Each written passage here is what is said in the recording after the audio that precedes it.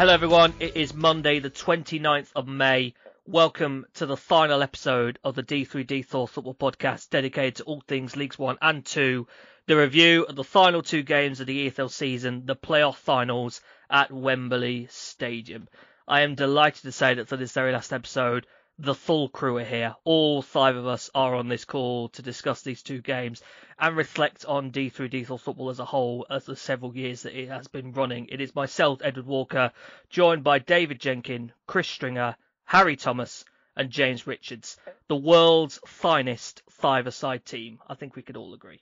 Yeah, there we go. I did think about this actually the other day. I remember someone asking me, if we were a five-a-side team, where would we play? And I kind of thought about it and then thought, you know what, we'd probably be like Dutch Total Football and just play wherever we fancy. We just need to change as we go along. I reckon we'd be brilliant at it.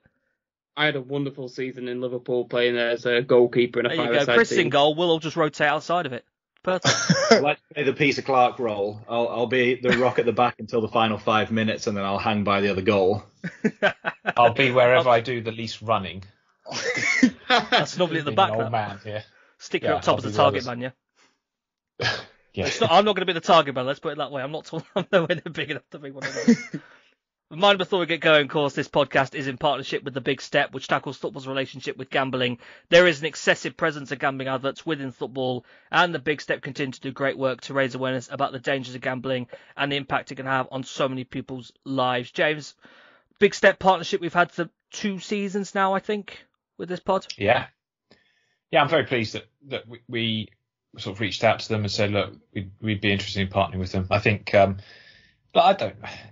people will gamble, and that's entirely up to adults. This is not about that, and I think people have sometimes misunderstood that. It's about there is no need for football to be inundated with gambling advertising everywhere, and it was taking over in a way that I felt very uncomfortable about. And if the Ivan Toney situation hasn't highlighted just how toxic this is and how indeed damaging it can be for individuals having to be forced to promote gambling, I think nothing will ever do so more poignantly. And I'm just pleased that we've been able to sort of buck the trend, because unfortunately nearly every podcast I listen to, and I'm a big ice hockey fan, and it's kind of creeping in very, very quickly into Canadian and North American markets now with the relaxation of gambling rules. Everything is now inundated with a betting partner.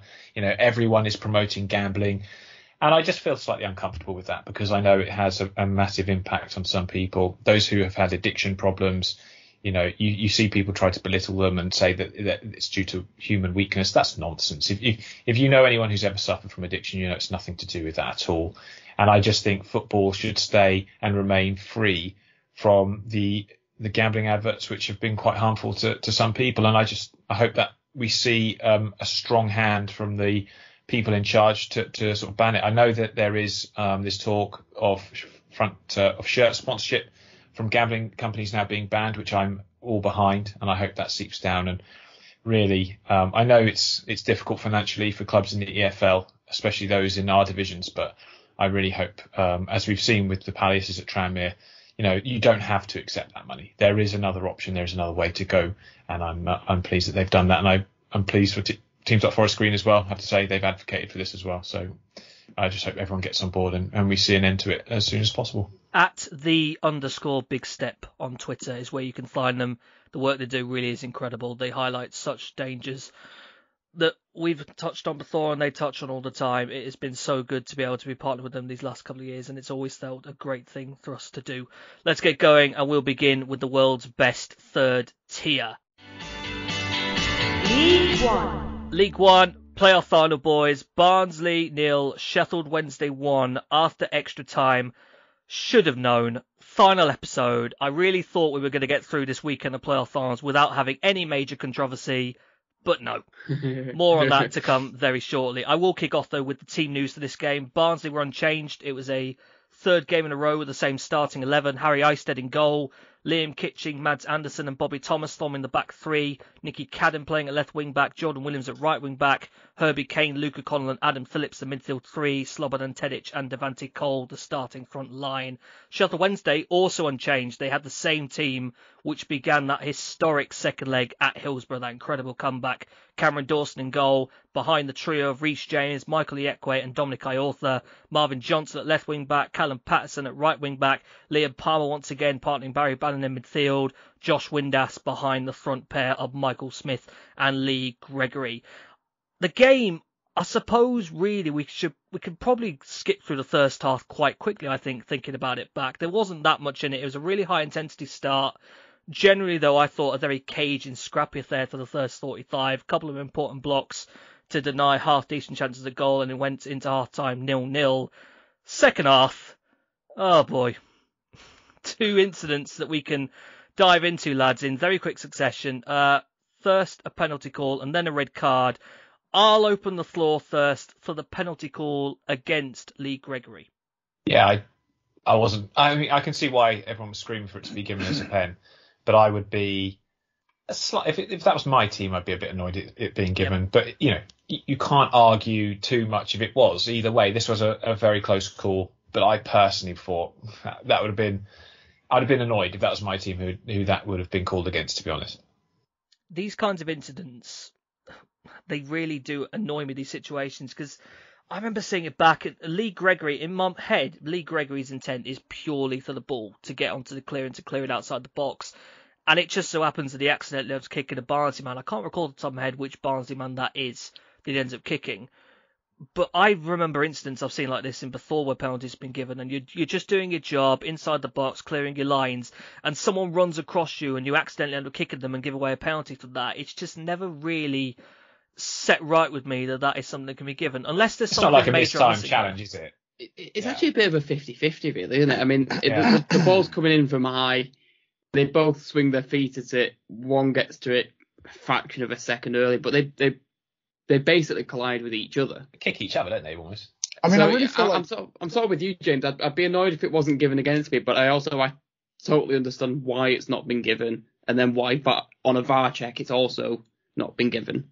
I think it's not clear and obvious, is it? That's the thing. It's just not a clear... It's not like someone slid in, not got the ball and taken the man. It's not clear and obvious, and this one is, where I just think you can understand why it wasn't. Yeah. I feel like it goes down to intent as well, though. For me, every time you look at that highlight, his eyes are on the ball the whole time. There's clearly no intent. There's no look towards the man to try and injure. There's no, it's very easy to say that, it's a penalty straight off, but intent doesn't really matter, though, does it? I mean, no, I suppose not. But he's looking at the ball the whole time. The focus is clearly on playing the ball. It's clearly not on playing the man. And I just find those kind of situations, if you're going to penalise someone for defending, I feel like we do that enough as it is when you look at, maybe kind of the VAR in the higher divisions, but also some of the decisions in across the time that we've done this podcast, at least. Where I do hate the VAR stuff in the top divisions where, you're looking at split-second replays where someone just touches, stands on the edge of someone's toe, and it's not something you'd notice in real time. It's the reaction of the player is often very exaggerated, but because there's contact. I mean, the prime example, I suppose, Chris, would be the Missalou one in the FA Cup? I've never forgiven that one. Yeah, but that's the problem, isn't it? And that's why I hate VAR, because that was just nonsense. That's never a penalty ever. I think it is starting to be used a little bit better, though. I think they are starting to get a grip of how to use it more. Do you know what? I will say, this game, for it to be used in, I don't think the use of VAR was awful, if I'm honest, because VAR is there to just give the referee an opportunity to have a second look at it, and for them to decide whether they're going to have another look at it again themselves. Is the problem with VAR, or is the problem with the people in control of the VAR? I would argue it's to do with the officials. The quality of the officials, we've already said, are terrible down here, haven't we? It's never been great. I think people are misunderstanding what VAR is for. I think the point of VAR is to, if the referee has made a decision that is clear and obviously incorrect, it should overturn a decision. Whereas people are wanting VAR to go and make the decisions for the referee, which is not what it should be. Well, the referees have been doing that themselves, haven't they? They've been, a lot of the time, they have been letting VAR make their decisions for them.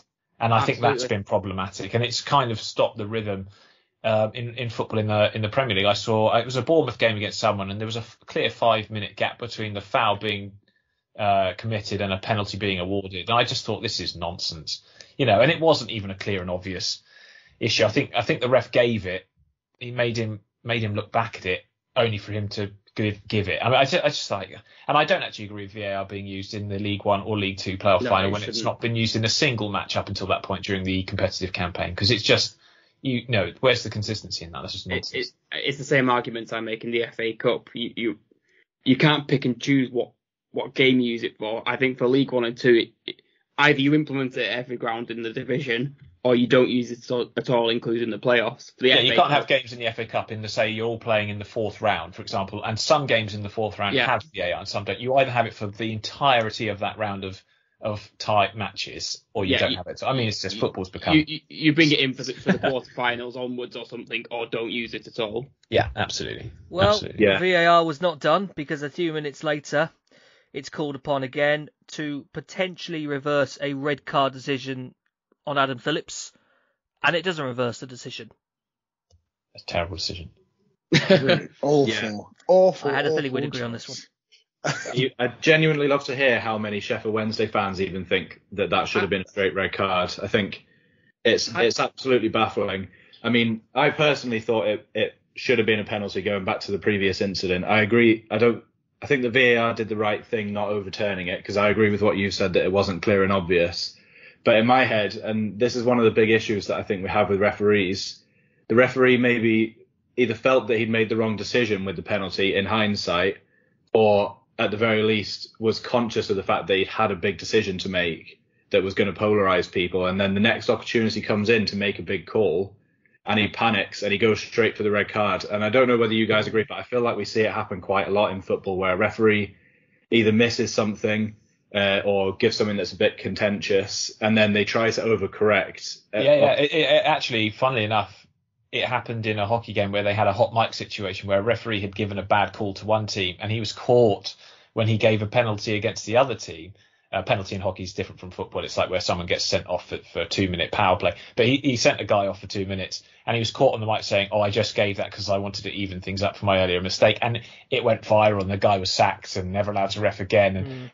But the overarching... What's kind of interesting, actually, going slightly off topic, I'm talking about my cup. I've been watching the Under-20 World Cup, which is in Argentina recently. You can catch it on Theta Plus, the group games. And the VAR, they have the referees mic'd up, reviewing their decisions. That's good. Yeah, why can't we have that like we do in rugby? Like rugby's always had mics, hasn't it, for the referees, as far as I can remember. I don't think it was a red card, but I don't think it's as terrible a decision as you guys are making out. I can see why he's given it as a red.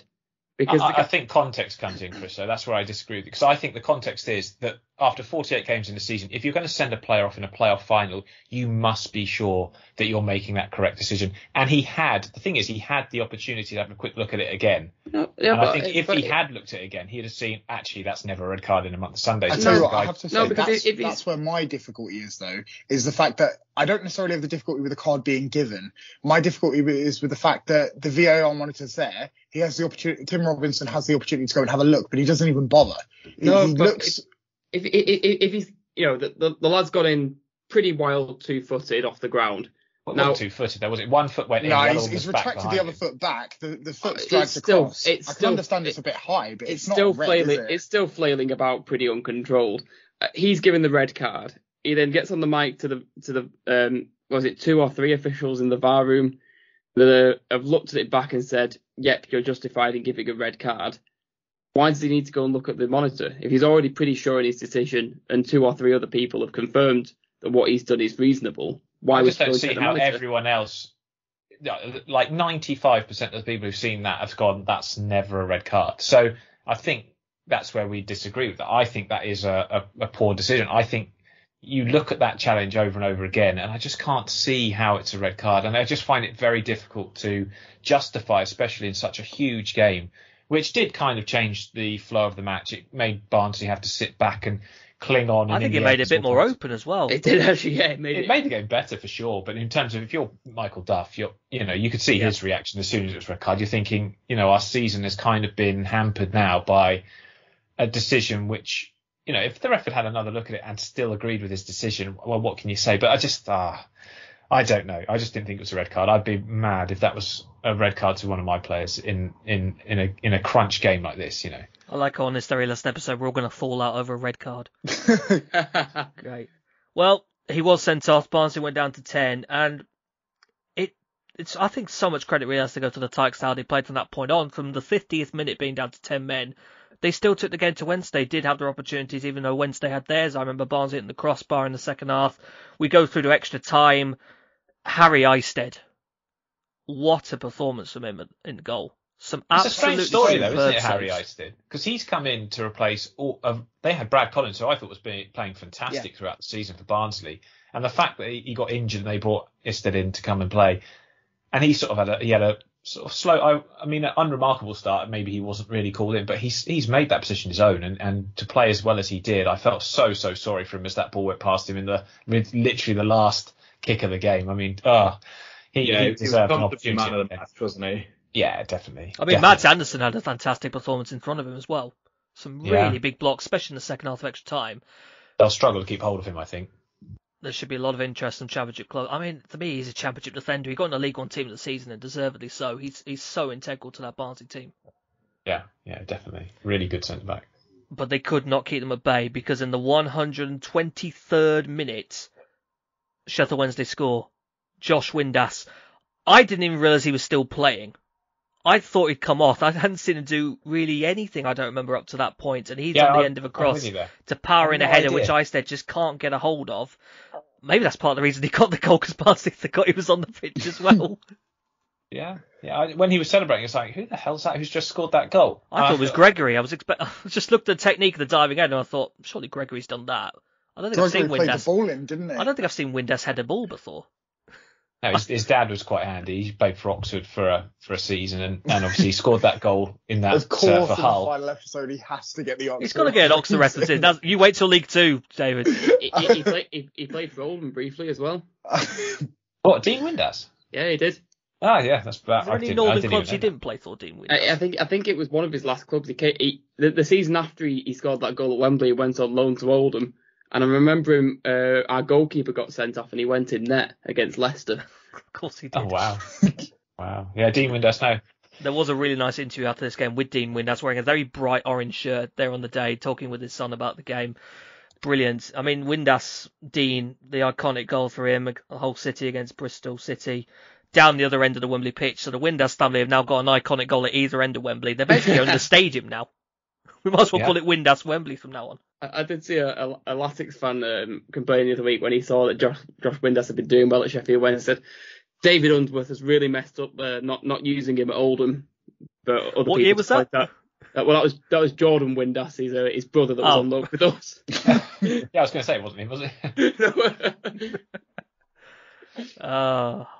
What a moment though. 123rd minute, basically as close to the last second as you can get, really, right in front of the Wednesday end. James, Sheffield Wednesday, what a playoff campaign, seriously, because... Well, what a season, really. I mean, to finish on 96 points, firstly, is a remarkable total, and to not go up automatically with that is ridiculous. Then to be 4-0 down after the first leg of your playoff semi-final and find the energy and the impetus to come back and beat Peterborough after turning it around with a 5-1 win and a penalty shootout. And then to really have to keep going right until the last kick of the game at Wembley and score with the final kick of the entire EFL season. It's not a bad way to, Sheffield Wednesday fans have had some tough times. I think this season has kind of given them just that little bit of respite, and they'll remember this one for a long time to come, as I'm sure all of us will as well. Does it not feel kind of fitting in a way that this incredible League One season we've had, where we've had Plymouth Argyle pick 101 points, Ipswich 98, Sheffield Wednesday 96, does it not feel fitting kind of to a way that it is ultimately those three that they're going to go into the Championship next season?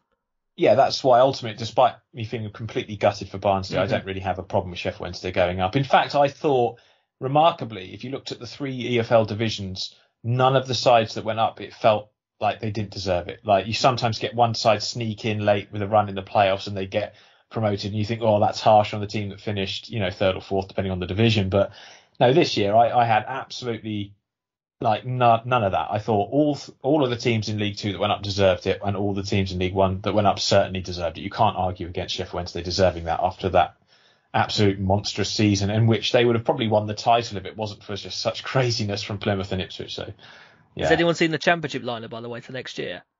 It gives me serious Coca-Cola vibes. from like the late 2000s, early 2010s when Coca-Cola were the league sponsor. Yeah. Coca-Cola. Great mix of teams. Leeds in there, Southampton in there, Leicester, Argyle. You've got to assume that Leeds against Sheffield Wednesday is going to be the Friday night fixture to open the season, though, isn't it? Oh, Yeah. God, I live in Leeds. That's going to be fun, isn't it? It's just a shame Sheffield United on in there as well. That'd be really good. I mean, to be fair, I think Sheffield Wednesday would have felt even more hard done by if they hadn't got through today, considering their rivals did get through to the Premier League. That would have been an interesting time in Sheffield had both teams not been promoted this year. Yeah, definitely. And you talk about how good the Championship's looking next season, but how open is League One looking? I'm glad we're getting onto this. I think that's the one thing that you can say for Barnsley is if they hold on to the likes of Anderson, if they can hold on to Michael Duff, they're going to be a real force next season in a division that's going to be so hard to call. Yeah, I'm just hopeful that Oxford can find some sort of strike force and just have a decent go, because I can't take another season like this from a relegation battle perspective. But one thing I'd say before we go on though, Kenilworth Road in the Premier League is something I'm so happy to see. It's just, can you believe that away end's going to be there? It's just wonderful. It's a great Absolutely away end. brilliant. It's not just the away end though. Remember, they've got a stand of boxes on one side of the pitch. No, there's not even any seats. It's just executive boxes on one side. I think there used to be benches in one of the stands that were slightly angled. I just love every single person tweeting, can you believe this away end's going to be there? Yes, because that's their ground and they were promoted. It's wonderful. I mean, Oxford had the Manor Ground, of course, in the old First Division, but this is a different era of football, like completely. We're in a time of huge commercial sort of aesthetics, aren't we, with Premier League football? The clubs have these massive stadiums. The Premier League have such stringent rules about how the pitch has to look and how the cameras have to be positioned to get maximum exposure of all the commercial stuff. Kenilworth Road is in the Premier League, and it's just a ramshackle ground from a time gone past. I love it. I absolutely something love like 10 million they're going to have to spend in order to get it up to the Premier League's standards as well. Yeah, but you see how much they're getting to this playoff final win and over the course of this season. The most valuable game in football, I think. I think I've seen Kieran Maguire say they're getting as much this next season as they have in the last 18 years. Yeah, that's Premier League football for you. The Championship playoff final is the most valuable one-off game in the world. Yeah, absolutely. And it was between Coventry and Luton, who we've discussed on this podcast. It's incredible how big the ride's been. Yeah, it's brilliant. You have to look at it as a lower league side and think if we do it like them, it can happen. And also, I'd like to point out that Luton managed to do this rise from non-league. All the way through. Is it after that awful injustice of a 30-point deduction? I mean, a 30-point deduction. You may as well relegate a team. I mean, that was outrageous, wasn't it? Wasn't it? I think I saw somewhere as well that Pele Roddick became the first player to ever go from non-league to the Premier League with the same team as well. Like, just a ridiculous statistic. Yeah, I know. Was it Steve Finnan went from non-league and played all the way through? I think he played all the way through up to the Premier League, but not with the same team. But yeah, that's Pele Roddick and Pansy. Crazy. Absolutely brilliant. But Sheffield Wednesday promoted up into the Championship alongside Ipswich Town and Plymouth Argyle. They're going to be playing second-tier football again next season after the most dramatic of late winners against Barnsley at Wembley. Let's drop down and take a look at the world's best fourth tier. League 2. League 2 playoff final. Carlisle United won, Stockport County won after extra time. Carlisle United win 5-4 on penalties. The Messiah becomes the king. Brunton Park is back in the League One family. Paul Simpson, love him. You should have backed him in the semi-finals, James. I'm going to get onto this. You picked Bradford. We all heard it. Yeah, it was reverse psychology. That's not how. I'm not having an excuse. I actually said that. I'm doing this for you, Carlisle fans. I'm backing Bradford. And it works. It works a treat. You should have backed him. He didn't say that. I did. Why didn't you just back Carlisle from the start? Go with your heart, James. Come on. Yeah, every time I do that, I get heartbroken, and so I don't. No, that's only with Walsall, not with Carlisle. That's different. No, that's just I get paid by Aston Villa and Wolves fans a monthly stipend to make sure that I keep backing Walsall as my dark horse team. Team news for this game: Carlisle make one change to the team which won the second leg against Bradford City. That change is an enforced one. It was defender Ben Barkley, the man whose extra time goal booked Carlisle's place in this final. He's unable to play against his parent club in Stockport County, so he's swapped out for John Mellish, back from a 3-game suspension and back into the fence alongside Paul Huntington and Corey Whelan. Thomas Holly playing in goal behind them. Game, though, was it? Who are we turning to here? Mellish wasn't his best game, was it? I thought he did all right. It was fine. He wasn't so happy with his deflection. That's not. That's what we're referring to. That's mean. Come on. I mean, then you get the card afterwards, but certainly not the best game you could have. He's an all-action player. He's going to pick up cards. I thought he was pretty strong in the field, to be fair. I thought he did as well. Jack Armour and Joel Senior retain their places at wing-back. Callum Guy, Owen Moxon and Alfie McCalmont, the midfield 3. Joe Garner, partnered by John Kimani Gordon, up top. For Stockport, 2 changes from the second leg team at Edgeley Park. Ben Hinchcliffe still in goal. Akil Wright moved back into the fence alongside Fraser Horsell and Chris Hussey. Ryan Rydell and Carl Noyle retain their place at left and right wing back respectively. Anthony Sarcevic and Ryan Crosdale brought into the midfield 3 alongside Callum Camps, Paddy Mann and Isaac Oluwathe leading the line in a 3-5-2. This was a Wembley game that 2 of us on this call were at. Myself was in with the Cumbrians. Christopher was in with the Hatters.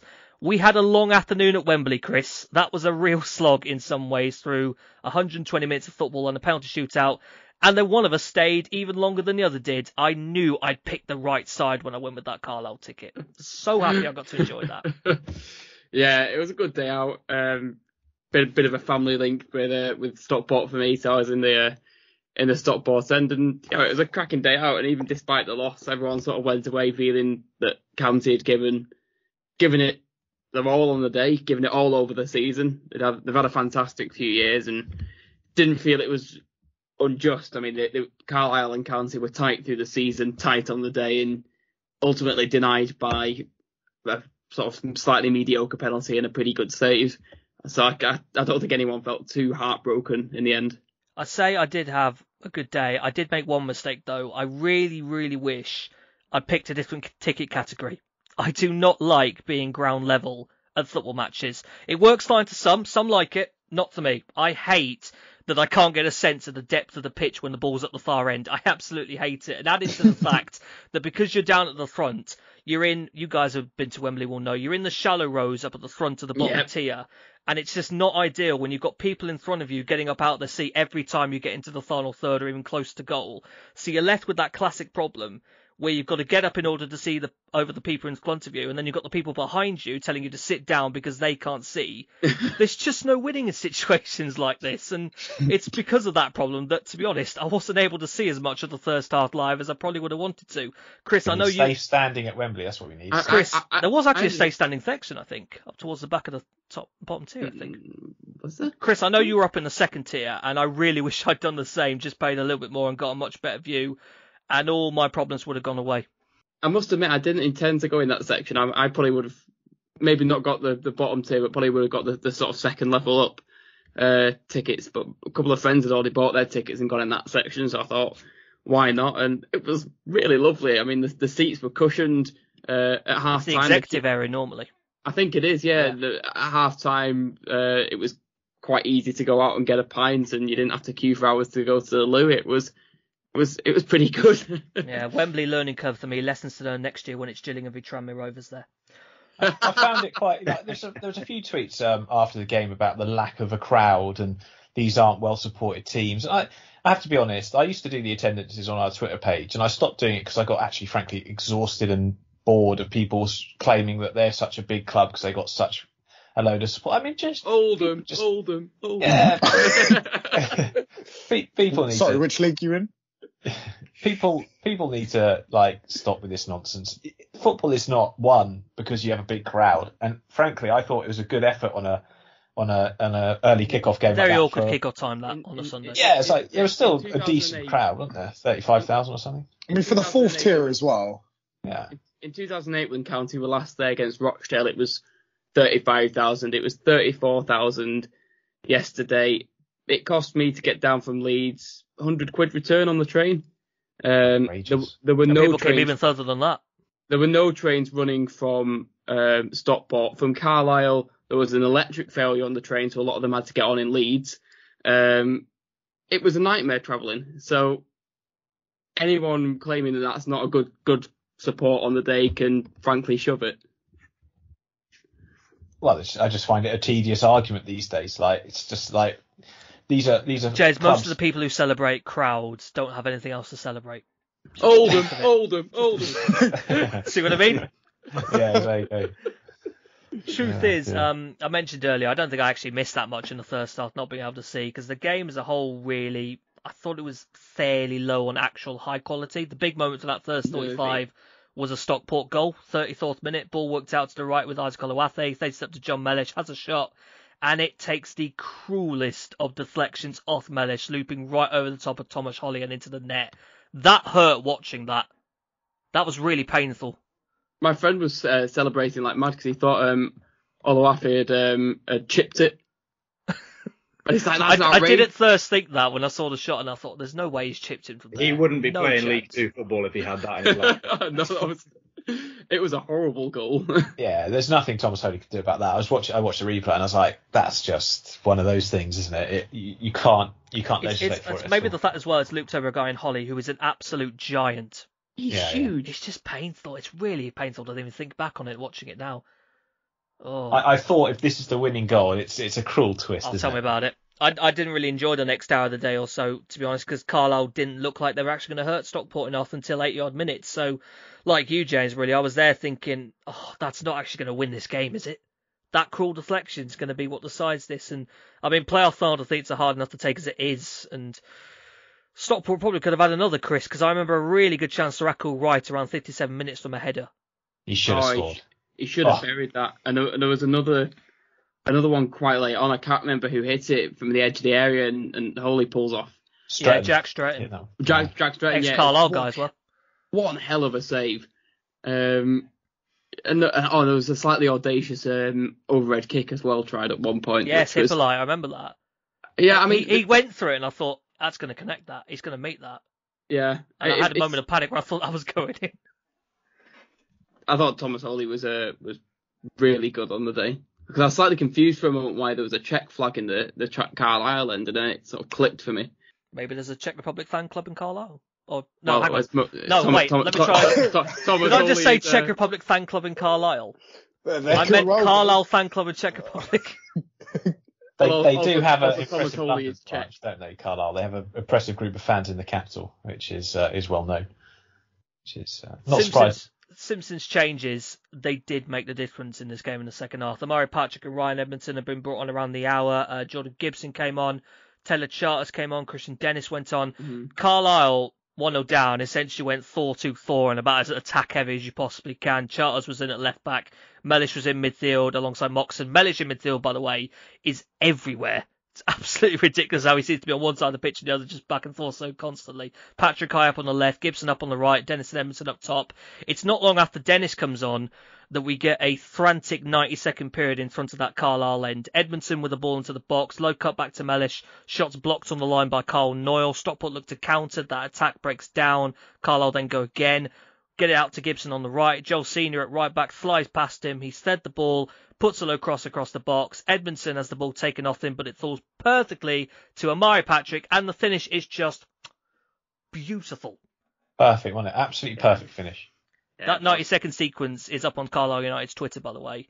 Well worth a watch. It just brilliantly sums up the pain and joy of a playoff final. Oh, I love celebrating that goal, Chris. It was so good. It was so sickening down the other end. It was one of those, like, your stomach just falls. It's just horrible. I can't say I felt the same way. It's amazing how loud Wembley is, even when it's only a third full. Yeah, it's good. It's good autistics, isn't it? In there, in autistic. You know what I mean. We can tell it's the last one, can't we? You know it's the last one. It's my home life, I tell you, with my two autistic children. It's been a trying while, I should say. Yeah, so it's kind of on my mind. Would you like to try that sentence again? I'll let someone else take over. Yeah, the acoustics. The acoustics, yeah, absolutely. And it's a great stadium. I actually was fortunate enough to get a pretty high up on the halfway line position when Oxford got promoted against York, and it was a great experience. And I can only imagine for those Carlisle fans, just, because it didn't look like they were going to score, and to suddenly be level and then to go on to win the game. I was going to ask you, Ed, you were down the end, I think, wasn't it? Where that was it a handball from the shot that just moments before? I'll be honest, the hand is away from me. My instinct at the time is that it's just off the line. I'm just devastated that they missed the opportunity because it felt like a really good one. Little did I know that within 60 seconds they'd get the goal anyway. I didn't think anything of a handball at the time. They never actually showed a replay of it. I was on the other end and I saw Carlisle fans shouting for it, but I remember the radio commentator was saying like it's got to be handball. But like I said, I don't think I saw a replay of it. So well, there was VAR, so surely that would have. Well, yeah, I think his arm was in a natural position. So, God, we'd have had something to say about VAR if Amari Patrick's goal had been ruled out, so they could go back to a Carlisle. If I'd done that celebration I did and it went to VAR, I would have screamed. No, I don't want to put up with that. Have I mentioned to you guys? That'd be you and Will Volks sharing that. While we're on this, have I mentioned to you guys that Paul Simpson played for Oxford in the 80s, early 90s? Where did he play, James? He was a winner. Yeah, he was like the prodigy.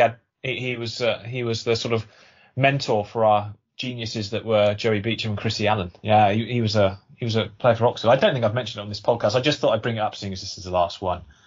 And he's going to be knighted soon, I think, isn't he? I think I saw. Well, can you knight a king? Oh well. Can you give a king a knighthood? I don't know. I think he should. Maybe you can make him like Lord Emperor of the entire world universe. Just make him ruler of the universe, really. Yeah. Chris, how did you find extra time?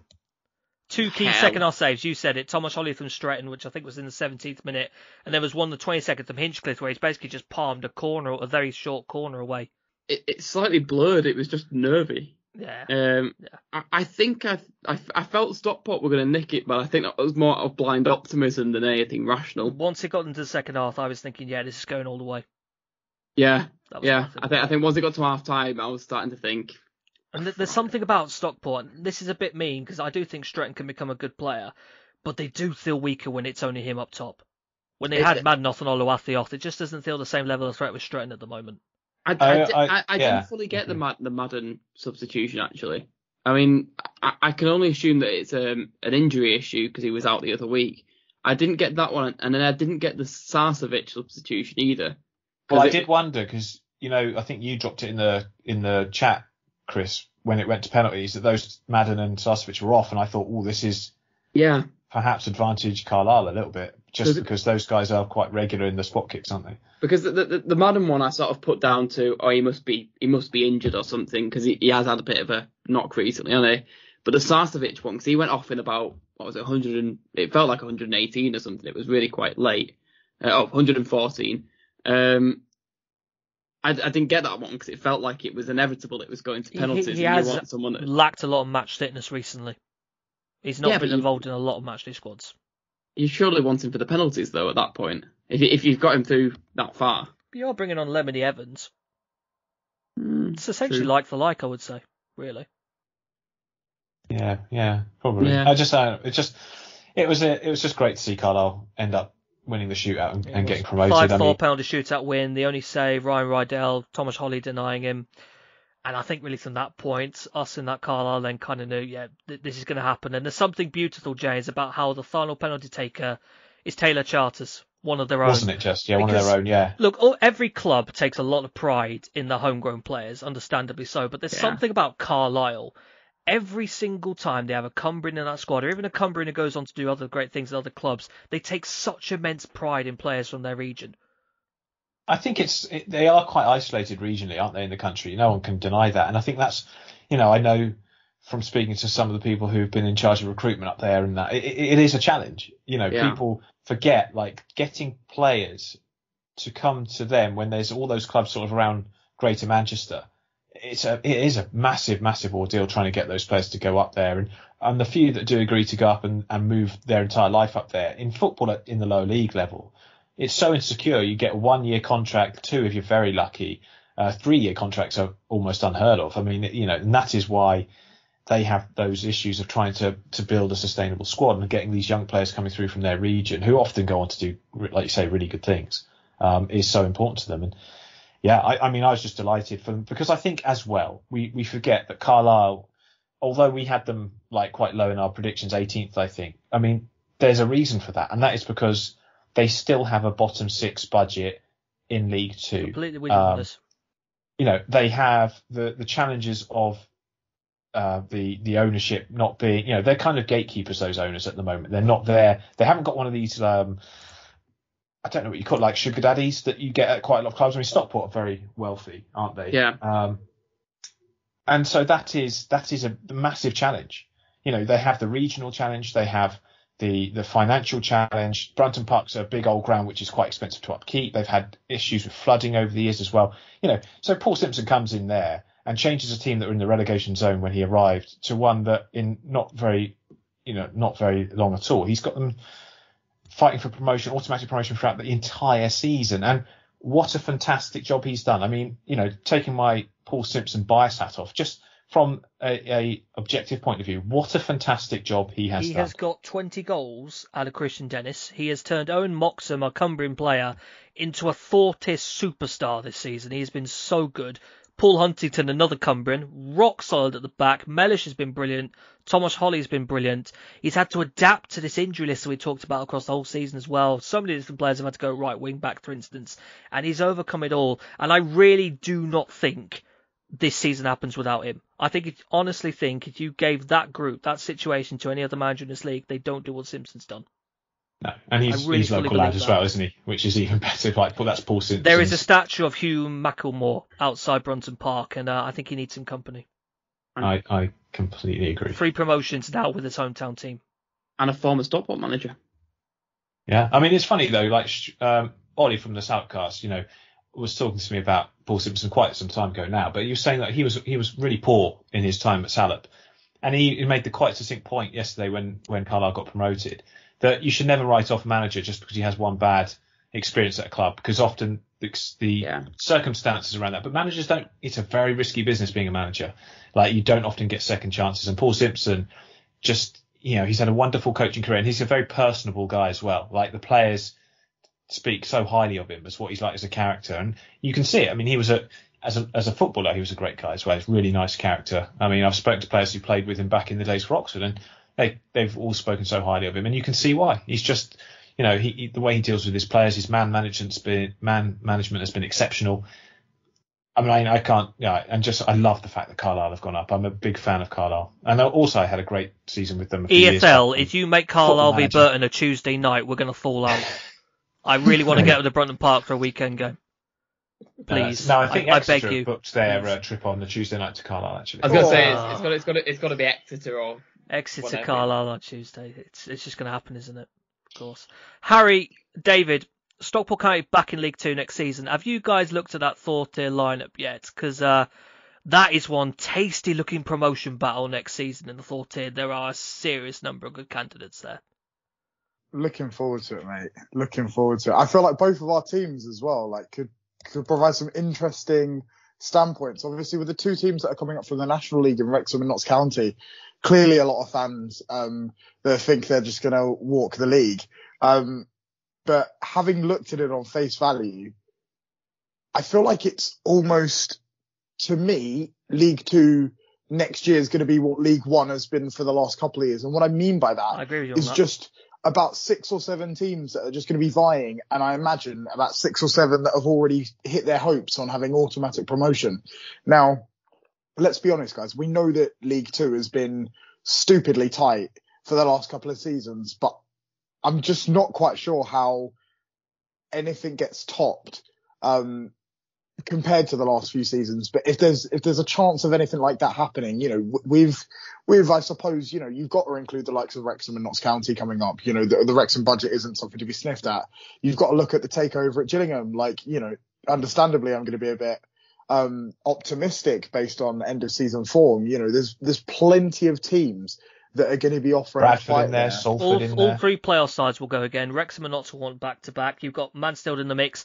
Milton Keynes Dons have hired Graham Alexander, sorry. Gary Alexander. Doncaster hiring Grant McCann. Gills with Harris. There's bound to be a couple of surprise packages, Harry. I'm quite bullish on Barrow and Pete Wild. I'll happily admit that right now.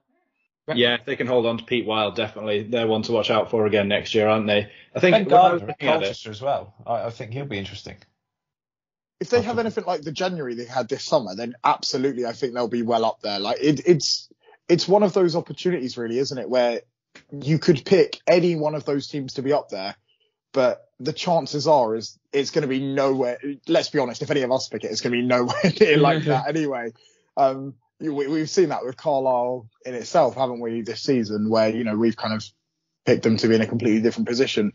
But some of those teams, like, they get that summer right. And I guess we were talking about it in League One as well. Some of those mid-table teams get that summer right, and there could be some big upsets in both divisions next year. I'm genuinely fascinated what Crawley do next year, because surely they can't go that bad again. It's a big summer, isn't it? I think pretty much the only certainty coming into next year is that Mansfield are going to just about miss out on the playoffs again. death taxes. I'm beginning to wonder if Forest Green might go back to back.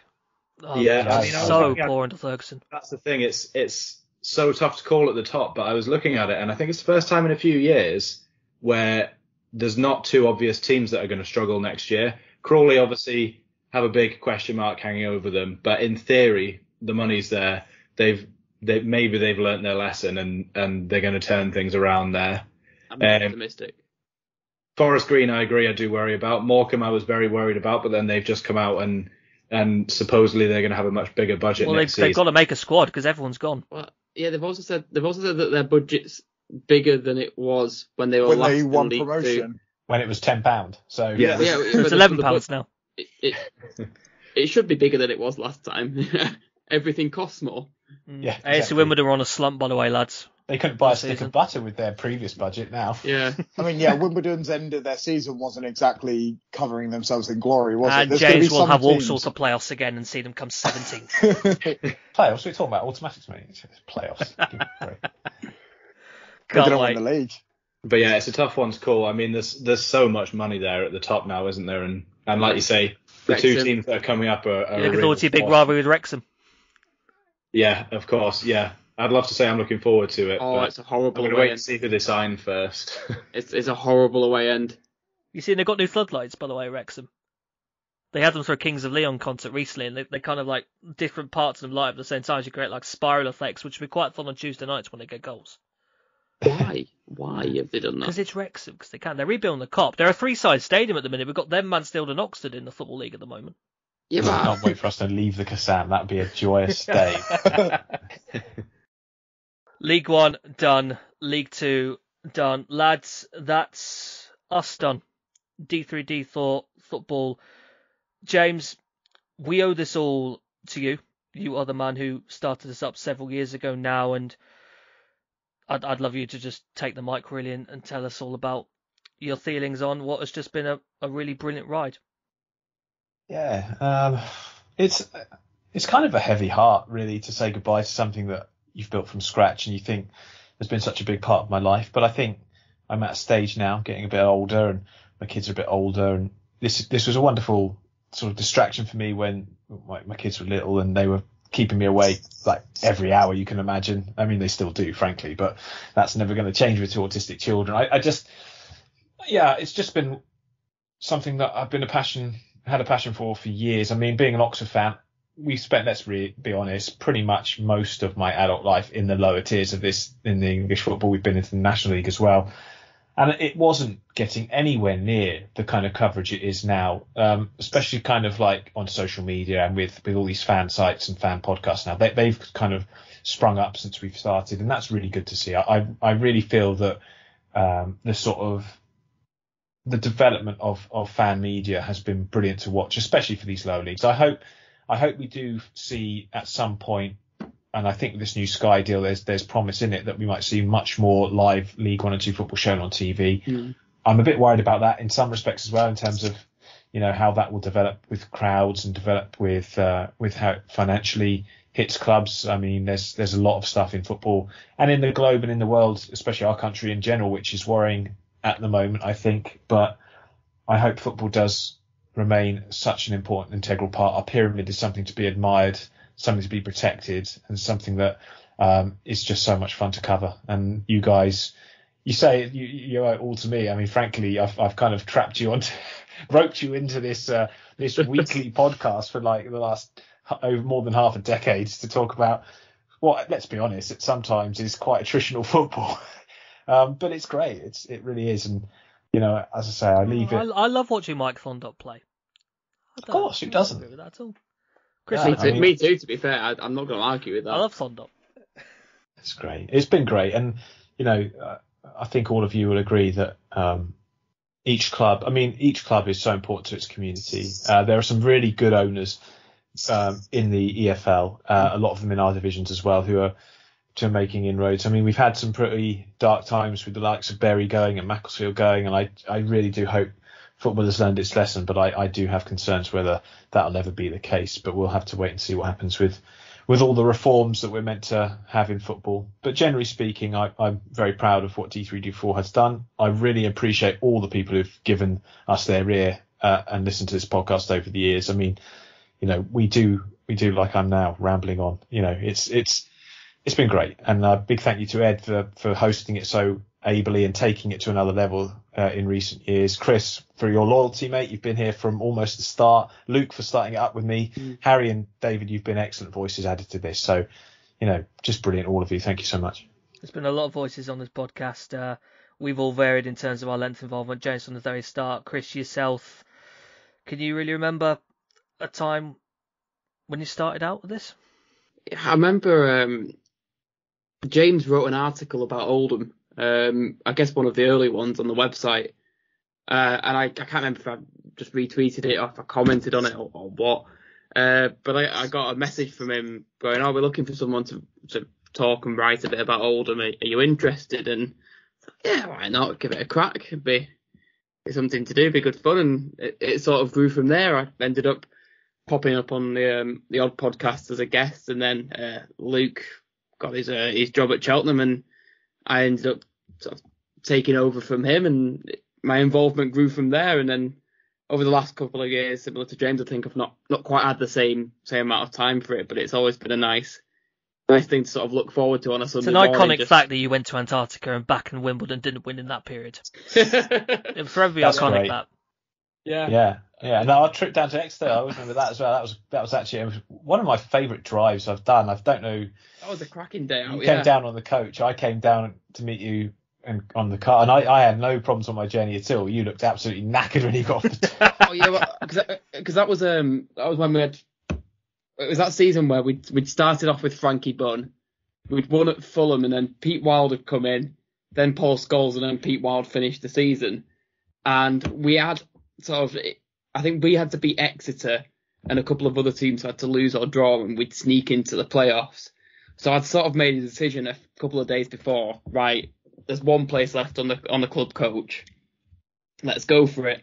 Now, the one seat left on the club coach ended up being right next to the toilets. So that was a very, very long trip down from Oldham to Exeter on the coach. But yeah, met James there. We got a picture with Pete Wild, and that was a lovely day out. And James's wife made me a really good selection of butties for the drive back, which I'm forever thankful for. Yeah, and we also went to Blackpool. Actually, I forget we did that as well when Oxford. We did, yeah. And I got a selfie. Me and Chris got a selfie, and some guy behind had a massive blow up penis, which was just like photobombed coming out this year. I had a weird one once at Latics where I was with my partner, and we were sat in the main stand at Oldham, and someone taps me on the shoulder and goes, "Are you Chris Stringer?" I go, "Yeah." He goes, "I thought I recognised your voice." And turned around properly, and he was in one of the only D3D4 Oldham Athletic t-shirts. Oh, no way! Yeah, that's right. We sold a couple of them, didn't we? Yeah. I remember how this started for me, and it starts the way you always want an opportunity to start, with an anonymous phone call in the middle of nowhere. I was at the Manchester Christmas market in December 2019, I think it would have been, and James just rang me completely out of the blue. I'm still not entirely sure where he got my number from or how he managed to get in contact with me. I think I asked you for it, to be fair. I don't remember. I don't remember that. I don't remember. I just remember getting this number. Sounds like the start of a horror film. It does actually, doesn't it? Yeah. But it's not ended up going into a horror film. It's ended up going into a love story, really. And I remember getting. Are you announcing something here? No, nothing like that. No, I remember. You ruined my moment there, Chris. Joining that there. I was going to get all sentimental and everything. I remember the opportunity. He gave me the opportunity. I think it was December 2019 when I first got involved. I think it was a couple of guys you had involved. I took one the first one. Remember really liking it. And we just kept the interest really growing from there. And at the time, I was working for a company where my focus was basically almost exclusive on League Two, so I had a good understanding of that, quite a limited level to League One, not the same level I certainly do now. And what I've realised, certainly under you, James, is just how good both these leagues are, just how incredibly entertaining they are, how much drama they provide every single opportunity, how there's so much value, I think, in actually learning about these players, because you do actually see a lot of them go on to the very big time and become really big household names across the country. And it's quite great to look back on some of those figures, someone like Ollie Watkins, for instance, at Aston Villa, and think, I remember you at Exeter when you started out, working your way up from there and seeing the level they're at now. Someone like Scott Twine, for instance, just got promoted to the Premier League with Burnley, and we saw him on loan at Newport County and got the sense even then about the player he could become. It's the growth of this kind, and to be able to take the reins over from you and take it on has been a blast these last 2 years. And you've got to find yourself a career in this, mate. I mean, my opportunities, my time is come and gone. I think for you though, you've just got this natural ability on this pod to the way you talk, the way you present it. Your knowledge is fantastic. You see the cold sweat I'm on right now. Yeah, no, you're superb. You just definitely deserve something. Give him a job. Sky Sports, higher ed is your new. Not after what tweets I've said about them. That's not happening. Sadly not. David, 2 years, I believe we've had you. 2 years, yeah, man. What a crazy 2 years it's been. I think similar to Chris in some respects. The first time I started doing this was just sort of interacting with the Twitter page a good few times, kind of for a period of time, and then James was looking for a Gillingham fan to do the end of season review, so I jumped on that, and then a little bit later on, kind of a bit more interaction, and then one day, just out of the blue, just the message being like, we're looking for someone to make some contributions to the Sunday podcast. Something I'd, found just randomly, just scrolling through, looking for some football content, just randomly scrolling through, found the podcast, started listening to it intently. And honestly, you guys are just fascinating. Like when you're not part of it, and it's easy to say this when you're only 2 years down the line, but when you're not a part of it and you're listening, and even the episodes you miss, like it's fascinating to hear the knowledge and the depth in which you guys had, and to be asked to be a part of something with three people, obviously the three of you, and now Harry as well, like with your knowledge and your depth of character as well as people, it's just a real honor to have been asked to do this. And I just don't feel like it's something that this is going to sound really stupid, but I just don't feel like it's something that people like me get to do. I don't, like, when I started this, I didn't really have much knowledge of the divisions. And if I'm perfectly honest, I don't have much better knowledge now, but I certainly have much more of an idea now than I did. And if not for you guys, I mean, the appreciation for the divisions was there from my supporting of Gillingham, but I guess you guys have just shown me a whole different way and a whole different light of the way that things can be, and the way that, you don't even necessarily have to meet people in life to have some wonderful friendships. So for that, I'm really appreciative of all of you. So thank you for just, giving me the time of day and giving me this opportunity, because you guys have changed my life in ways that you'll never understand. Steve Evans must be so proud to have you as your agent. Absolutely. I think we do owe Harry an apology though, because his team was actually quite good before he joined the pod. Much like so Chris's, was mine. actually. Mine got relegated. Mine got relegated. I am going to happily admit, I think we have been a burden on our own teams, because we've had relegation battles in all of our debut seasons, and even Harry's has tailed off towards the end. The first few times I was on the podcast, I was discussing the possibility of Oldham playing Championship football. I think to be fair, when I got involved, Chris, Burton were just around the League One playoffs, and they've not been back since. Yeah, but Burton didn't finish 12th in the National League this season. We just finished 10th twice back to back in a really competitive League One. And I was thinking, all right, we'll crack on and maybe break into the playoffs. Or there was the potential for that. And then we got relegated the next year awfully. Like, I'm telling you now, Oldham are going up next season, and it's because we're not doing this podcast anymore. Shillingham will make the playoffs next year because we're not doing it. Burton and Oxford will make the playoffs next year. Tranmere will League Two. It'll have nothing to do with anything else. It'll just be the fact that we've stopped doing this. Indeed. Harry, you were one of my recruits. We looked around for another guy to join the team, and I remember you always standing out from the start, really. You demonstrated to me very early on that you had a really strong passion, understanding for these divisions, and to have you involved for as long as you had, even if it is a short time compared to the rest of us, it's been an absolute pleasure to see that you've been part of this. Oh, that's very kind. Thank you. I feel the same way as David, really. I felt like I didn't know a huge amount about the two leagues coming in. Then I felt like I knew a bit more when I started researching them.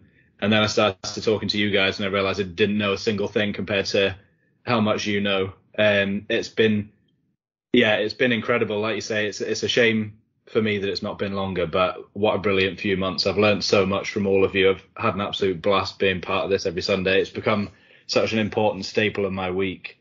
I've just loved it, learned a huge amount, and very grateful to have been able to contribute a little bit to people listening out there. Like James alluded to there, I probably will never forgive you for the fact that Tranmere had won 5 games on the bounce. God, they had as well. And then I came in for my first episode, and I had to wait about 3 months to talk about it. It's actually real. Yeah.